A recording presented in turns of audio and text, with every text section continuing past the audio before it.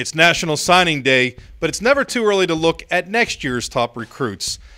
Here to join me to talk about the class of 2017 is Metro Index Scouting Director Joe Butler. And Joe, when you talk about the class of 2017, there are two names that pop to mind right away: Clairton's Lamont Wade and Steel Valley's Paris Ford. Kevin, Lamont Wade, as far as I'm concerned, is one of the premier defensive backs, corners in the country. Not only in this state, but nationwide. He's really good. He's physical. He's tough. He's a hard-nosed guy. He's got nice size. And Paris Ford, a guy who played as a freshman at Central Catholic, as a sophomore and junior at Seton LaSalle, is now at Steel Valley. He's considered one of the top safeties as well. Exactly. He's one of the top recruits in the country at the safety position. He's got all the Power 5 conferences offering him. He's a very long and athletic 6'2", 190-pound safety. And when you look at Central Catholic, has just had 7 guys sign with Division I schools. They have a couple more, most notably linebacker David Adams. Well, David Adams is a solid inside linebacker, just continually makes plays after play. He's a big, strong guy that can run, and I really like him. So Central Catholic's got a good nucleus coming back next year.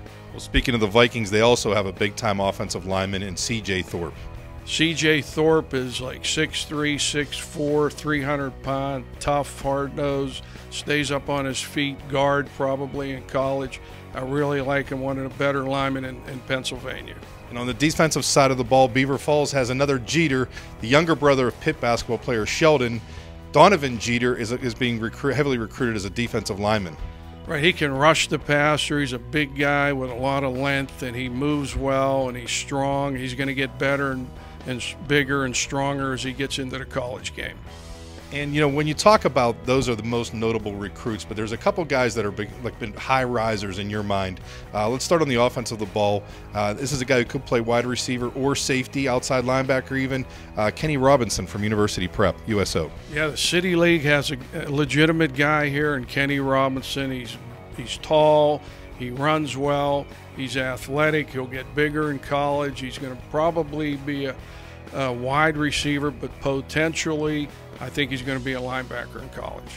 And on the other side of the ball, another Central Catholic guy, defensive lineman Kurt Heinisch.